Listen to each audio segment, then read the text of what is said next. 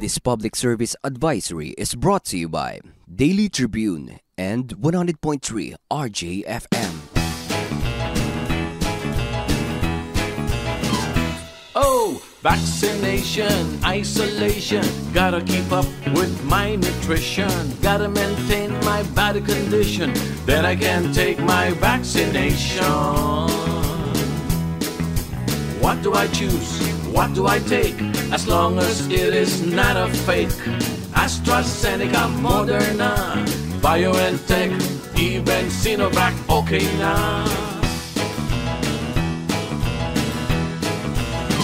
Pababakuna ka ba? Pababakuna ka ba? Pababakuna ka ba? Pababakuna ka ba? Pababakuna ka ba? Pababakuna ka ba? Vaccination for the nation, no more isolation.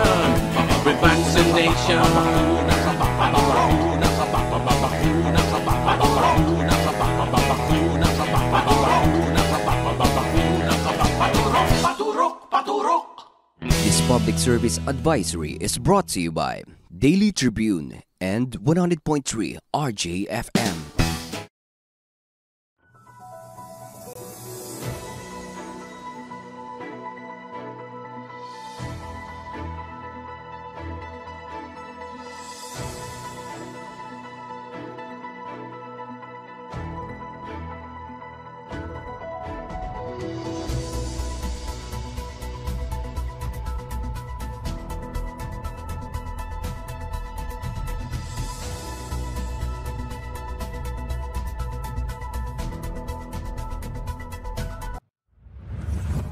Ng mga balita.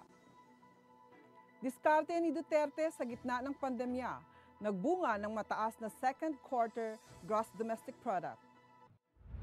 COA report, pinuna ang mga deficiencies ng DOH sa paggamit ng 67 billion pandemic fund. Yorme, dinepensahan ni Jonvic. Aksyon mula sa mga kritiko. 12,021 bagong kaso ng COVID-19 na itala sa bansa nitong Miyekules. Worldwide COVID-19 death toll, lagpas 4.3 milyon na. Pacquiao, may bagong kalaban matapos mag-withdraw ni Spence dahil sa eye injury. Piso, nagsara sa 50.38 kontra dolyar. Suspect sa tangkang pangloloob sa bangko, arestado. Kalat-kalat na pag-ulan asahan sa Northern Luzon. Davao Oriental niyanig ng magnitude 7.3 na lindol. Magandang umaga, ako si Chinky Mangkukang at ito ang Tribune News on Q. Ngayon ay August 12, 2021 at narito ang mga maiinit na balita ngayong Huwebes ng umaga. Pinuri ng mga kaalyado ni Pangulong Rodrigo Duterte ang nagawa ng administrasyon para maibangon ang ekonomiya sa kabila ng pandemya.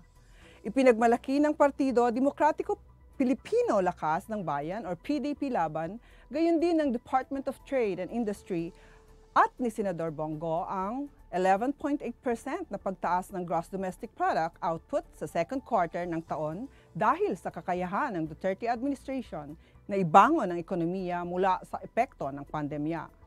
Sinabi ng PDP Laban na sa kabila ng mga sinasabi ng mga kalaban ng Pangulo tungkol sa ekonomiya, ay nagawa pa rin ng administrasyon na dalhin ang bansa sa unti-unting pagbangon.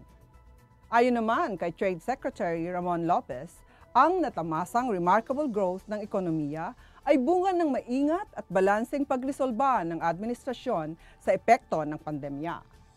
Ipinagmalaki pa ni Lopez na naging maingat at kalkulado ang galaw ng pamahalaan para mapangalagaan ang kalusugan ng mga mamamayan kasabay ng unti-unting pagbubukas ng ekonomiya. Ganito rin ang komento ni Senador Go at sinabing prioridad ng pamahalaan ang buhay at kaligtasan ng lahat ng mamamayan upang walang mapag-iwanan kapag nagsimula ng makabawi ang ekonomiya. Bigo ang Department of Health na mag-comply sa nakatakdang batas at regulasyon ng paggamit ng 66.28 billion COVID-19 Response Fund ayon sa ulat ng Commission on Audit. Pinuna ng COA sa kanilang 2020 report na inilabas nitong Miyekules ang mga deficiencies ng DOH sa paggamit ng COVID-19 crisis funds na aabot sa 67,323,186,570 pesos. Sinabi ng COA na sa kabila ng bilyon-bilyong pondo, bigo ang DOH na maibigay ang mga kinakailangang health supplies, equipment at services na makakatulong sana sa mga health workers at mamamayan sa gitna ng pandemya. Nilubag umano ng DOH ang Government Procurement Reform Act sa mga acquisitions na nagkakahalaga ng 5.38 billion pesos na walang tamang documentations at may mga procedural defects. Kabilang sa kanilang deficiencies ang 69.942 million pesos na halaga ng medical equipment at supplies na nabili na ngunit di naman nagagamit. Higit 98.41 million pesos na unliquidated cash advances sa iba't ibang DOH operating units. Ang financial assistance para sa qualified medical workers na 4.89 million pesos na hindi pa rin na ipapamahagi. Gumastos din di umano ang DOH ng 278.908 million pesos para sa operating units, personal cash allowances, gift certificates at grocery items na ayon sa COA ay illegal. Nagamit sana ito ayon sa COA sa life insurance, accommodations, transportation at pagkain ng mga public health workers. Duda rin ng COA sa paggamit ng DOH ng 11.67 million pesos sa sickness at death claims dahil kulang ito sa dokumento. Wala ring dokumento ang 1.405 billion pesos in kind na donasyon sa DOH. Bigo rin ang DOH na i-disburse ang higit 11.89 billion pesos na pondo para sa implementasyon ng mga programang makakatulong sana sa paglaban sa pandemya. Itinanggi naman ni DOH Secretary Duterte III na may irregularidad sa paghawak ng pondo at sinabing ang 67.3 billion pesos na pondo ay accounted for. Ipinaliwanag ni Duque na sa 79.7 billion pesos COVID-19 funds na natanggap ng kanyang ahensya, 68.9 billion pesos rito ay nagamit hanggang noong Disyembre 2020 para sa pandemic response. Hindi nagnakaw at walang pinatay. Ito ang naging pagdepensa ni Cavite Governor Jonvic, gayon din ng Partidong Aksyon Demokratiko kay Manila Mayor Francisco Isko Moreno Dumagoso mula sa mga kritikong bumabanat sa alkalde hinggil sa mga modeling photos nito noong hindi pa ito naluluklok bilang opisyal ng pamahalaan. Sinabi ni Remulla na hindi dapat insultuhin si Moreno dahil sa mga halos hubad na larawan nito noong isa pa itong modelo at artista noong dekada 90. Ayon kay Remulla, wala namang nilabag na batas si Moreno sa pagpasok nito sa showbiz o sa pag-post ng sexy na mga larawan bago siya mahalal na public official. Idiniin ni Remulla na hindi naman ito ginawa ni Moreno noong naging konsihal, vice mayor o bilang kasalukuyang mayor ng Maynila. Hindi pinangalanan ni Remulla ang mga kritiko ni Moreno, ngunit matatandaang may pinatutsadahan si Pangulong Rodrigo Duterte na isang Metro Manila mayor at presidential aspirant na tinawag niyang callboy dahil sa mga sexy photos nito na nagkalat online. Sinabi pa ni Duterte na dapat kunin ng social welfare at interior departments mula sa nasabing local government unit ang pamimigay ng cash aid o ayuda hanggat di naaayos ng nasabing mayor ang sistema ng distribusyon. Ayon naman sa pahayag ng Aksyon Demokratiko sa kanilang Facebook page, pinupolitika ng Pangulo ang pamimigay ng ayuda at ang pandemya. Sinabi ni Ernest Rommel Jr., Secretary General ng Aksyon Demokratiko, na malinaw na si Moreno ang tinutukoy ng Pangulo. Idinagdag pa nito na maaring nababahala lang ang mga kritiko sa posibilidad na tumakbo sa mas mataas na posisyon si Moreno sa susunod na taon at sa magandang ipinapakita nito sa Maynila. Magbabalik ang Tribune News on Q matapos ang ilang paalala. This public service advisory is brought to you by Daily Tribune and 100.3 RJFM. Oh, vaccination, isolation. Gotta keep up with my nutrition. Gotta maintain my body condition. Then I can take my vaccination. What do I choose? What do I take?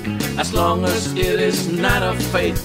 AstraZeneca, Moderna, BioNTech, even Sinovac, okay na.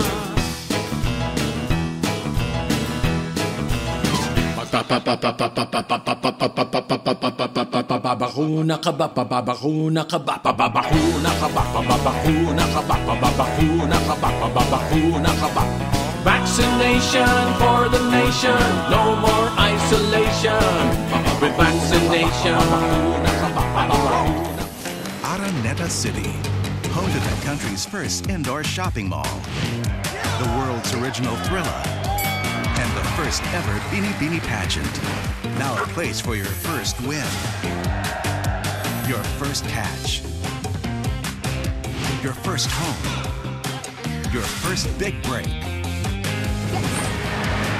your first date, and even your first love. Araneta City, the city of firsts.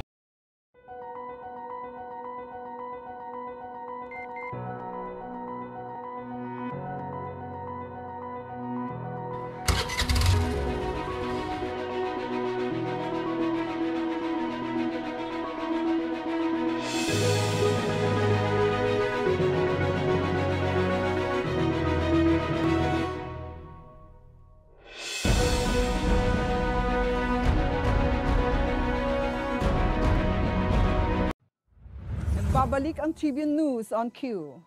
Nagtala ang bansa ng 12,021 na mga bagong kaso ng nagpositibo sa COVID-19, ang pinakamarami sa bansa sa loob ng 4 na buwan. Ayon sa ulat ng Department of Health or DOH nitong Miyekules. Ito na ang ikapitong araw na ang average daily COVID-19 cases sa bansa ay lumagpas ng 8,000. Iniakyat nito ang total caseload ng bansa sa 1,688,040 kung saan ang active cases ay nasa 81,399, ang pinakamataas mula Abril 24. Sa mga nasabing active cases, 94.8% rito ay mild, 1.5% ang asymptomatic, 1.6% ang severe, at 1.15% naman ang nasa critical na kondisyon. Ang kabuuang bilang ng gumaling ay nasa 1,577,267 na matapos ang dagdag na 9,591 recoveries na naitala. May naitala ring 154 na mga bagong nasawi na nag-angat sa total death toll sa 29,374. Ang positivity rate ay 21.9% galing sa 38,478 taong na-test. Samantala, dumating na sa bansa nitong Miyekules ng gabi ang dagdag na 813,150 Pfizer COVID-19 vaccine na doses na binili ng pamahalaan. Sinabi ni Vaccine SAR Secretary Carlito Galvez Jr.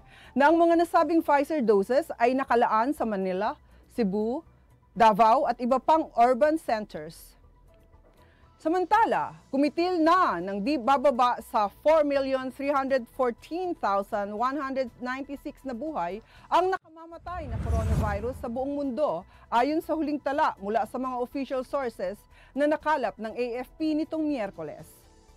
May 203,994,300 kaso na ang nairehistro sa buong mundo sa pool ng nagsimula ang pagkalat ng nakakahawang sakit sa China noong Disyembre 2019. Sa tansya ng World Health Organization, ang overall toll ng pandemya ay maaaring 2 hanggang 3 beses na mas mataas sa mga official records. Base sa pinakahuling ulat, ang bansa na ang may pinakamaraming naitalang bagong namatay ay ang Indonesia, na may 1,579, kasunod ang Brazil na may 1,211 at ang Russia na may 799. Ang United States ang worst affected country sa kabuoang 618,137 na namatay mula sa 36,155,274 na kaso. Kasunod ng US ang Brazil na may 564,773 namatay mula sa 20,212,642 na kaso. India na may 429,179 nasawi sa 32,036,511 na kaso. Ang Mexico naman ay may 245,476 na matay sa 2,997,885 na kaso at ang Peru na may 197,102 nasawi sa kabuuang 2,127,134 na kaso. Ang Latin America at Caribbean ay may kabuuang 1,396,96 na namatay mula sa 41,678,116 na kaso.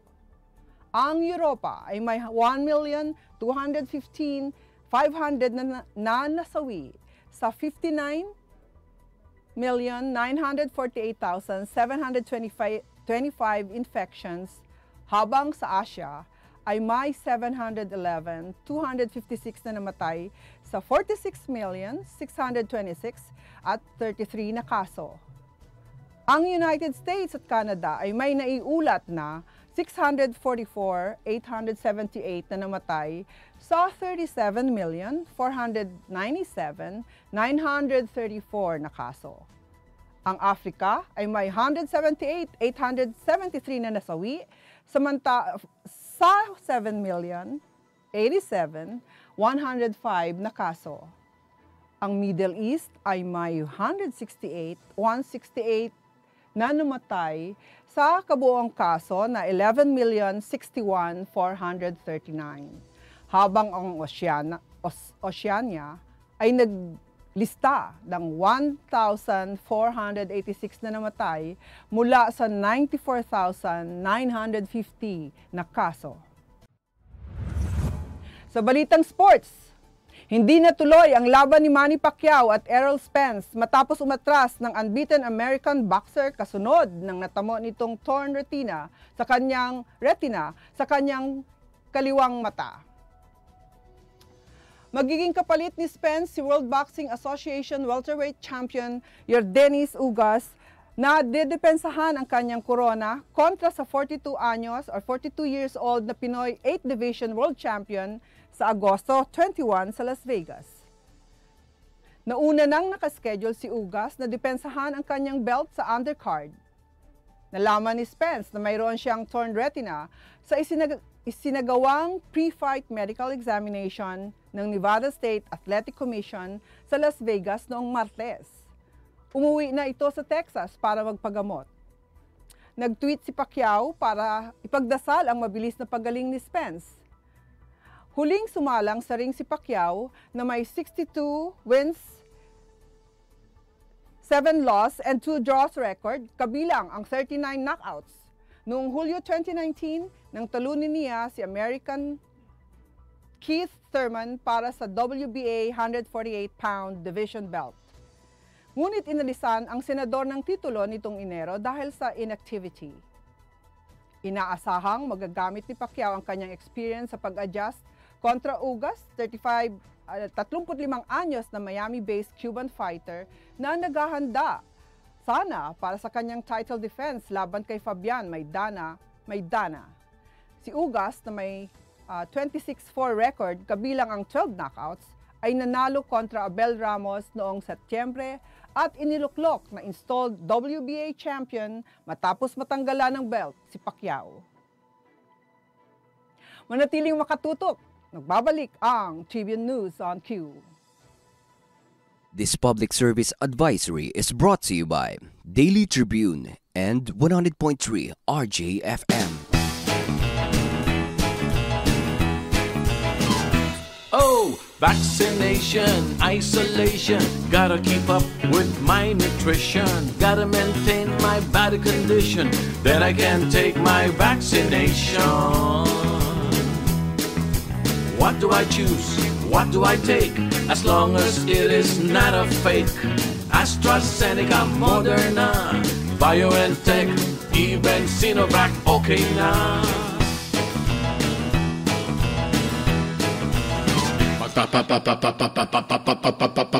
Pababakuna ka ba? Pababakuna ka ba? Pababakuna ka ba? Pababakuna ka ba? Pababakuna ka ba? Pababakuna ka ba? Vaccination for the nation, no more isolation. With vaccination, pababakuna ka ba? Pababakuna ka ba? Pababakuna ka ba? Pababakuna ka ba? Pababakuna ka ba? Pababakuna ka ba? Pababakuna ka ba? Paturok, paturok, paturok. This public service advisory is brought to you by Daily Tribune and 100.3 RJFM.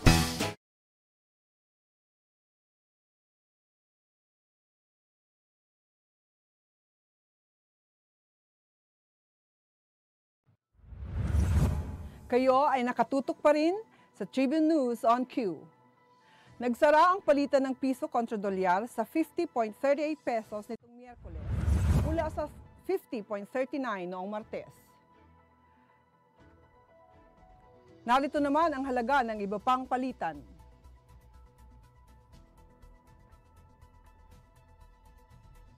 Sa ibang balita, bistado ang tangkang pangloloob sa isang bangko sa Caloocan City. Alas 12 ng hating gabi ay inilabas na sa loob ng PS Bank ang suspect na si Mark Joseph Lumida, residente ng Barangay 73 sa Caloocan. Si Lumida ay nahuli sa kisame ng bangko ng pasukin ng mga tauhan ng Caloocan City Police alas 11 ng gabi na ang nasabing bangko sa kanto ng Rizal Avenue, Grace Park, Caloocan City. Ayon kay Police Colonel Samuel Mina Jr., 8:30 ng gabi nang mag-alarm ng walang tigil ang bangko, kaya pinarespondahan ito kaagad sa mga nakatalagang mobile patrol kung saan may namataan nga ang suspect sa loob. Inakalang may mga kasamahan ang suspect kaya isinara ang northbound ng Rizal Avenue patungong monumento sa Caloocan habang hinahalughog ang buong building. Pinagdiinan ng mga security ng bangko na meron silang nakitang tao sa loob based sa kanilang kamera na nakarekta sa Makati. Matapos halugugin maging sa kisame ay doon nakita ang suspect na nakapulang pang itaas. Nakita din sa paanan ng building ang pares ng slippers na gamit ng suspect kung saan ito dumaan. Nakuha sa bulsa nito ang mga personal na gamit ng mga empleyado ng bangko na pinagkukuha nito sa mga lockers ng mga employees. Isinailalim na ngayon sa masusing imbestigasyon ang suspect kung bakit nagawa nitong pumasok sa bangko at kung sino ang kasabwat sa napurnadang planong pagnanakaw. Sa atin namang balitang panahon, namataan ang isang low pressure area may 520 kilometers sa silangan ng Basco, Batanes na inaasahang magdadala ng pag-ulan sa bahagi ng Northern Luzon ngayong araw. Bukod sa LPA, makakaapekto rin ang habagat sa pagdadala ng maulap na kalangitan at kalat-kalat na pag-ulan sa Ilocos Region, Cagayan Valley at sa probinsya ng Abra, Apayao at Kalinga. Makakaranas naman ng maulap na papawirin at isolated rain showers ang Metro Manila at kabuuan ng bansa. Sumikat ang araw kaninang 5:42 ng umaga at lulubog mamaya at 6:21. Asahan ang 24 hanggang 31 degrees Celsius na temperatura. Sa iba pang balita, niyanig ng magnitude 7.3 lindol ang karagatang malapit sa Mati, Davao Oriental. Kaninang alas 5 or 1:46 ng umaga ayon sa ulat ng Philbox. Ang lindol ay may tectonic origin sa lalim na 69 kilometers at naiulat na ang intensity sa mga sumusunod na lugar. Intensity 5, General Santos City. Intensity 4, Coronadal City. Tampakan, South Cotabato. Instrumental intensities, Intensity 4, General Santos City, South Cotabato. Kiamba, Sarangani. Intensity 3 naman sa San Francisco, Southern Leyte, Abuyog, Leyte, Kidapawan City, Cotabato, Hinunangan, Southern Leyte. Intensity 2, Saint Bernard, Southern Leyte, Dulag, Leyte, Surigao City, Surigao del Norte, Palo, Leyte at Intensity 1, Alangalang, Carigara, Leyte. At yan ang mga balitang nakalap sa oras na ito. Ang Tribune News on Q ay nais magpasalamat sa mga sumusunod. The SM Store, Araneta Center, Department of Tourism, MG Motors, Haina Motors, Security Bank, at kay Overseas Community Affairs Council Member Alan Lin ng Republic of China para sa kanilang suporta. Muli, ako si Chinky Mangkukang at ito ang Tribune News on Q. Magandang umaga! Catch the latest news on our website tribune.net.ph and follow us on Facebook, Twitter, and Instagram. You can also subscribe to our YouTube channel, Tribune Now. The Daily Tribune is one with the nation in facing the COVID-19 crisis, and in line with this, the Daily Tribune Digital Edition and Press Reader is now available for free online. You can also download the Daily Tribune app on Apple Store for iOS users and Google Play for Android users to get the latest and most comprehensive news online. Daily Tribune is also inviting everyone to join its Community Viber Katribu to get updates on the freshest and hottest news and entertainment stories of the day. Tarcito emoticons are also available on our Community Viber. Just click on the link in this video to join.